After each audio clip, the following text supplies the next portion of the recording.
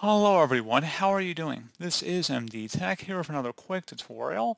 In today's tutorial, I'm going to show you guys how to undo and redo changes in Google Docs, meaning that if you type something in here,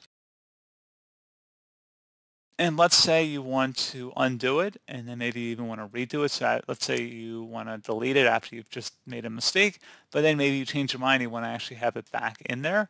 I'm going to show you guys how to do both undo and redoing of changes. Should be pretty straightforward, and let's jump right into it. So let's say we want to undo the last action we just did here. You'll go up here and select the undo option, which is also known as Control Z.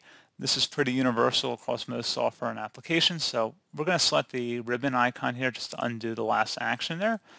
And again, that would be Control Z if you wanted to do the keyboard shortcut. Conversely, if you wanted to redo an action, it is Control Y on the keyboard, or you can just select this forward-facing arrow. So just go ahead and left-click on that to redo the action that we just deleted. So pretty straightforward process. Do hope I was able to help you out, and I do look forward to catching you all in the next tutorial. Goodbye.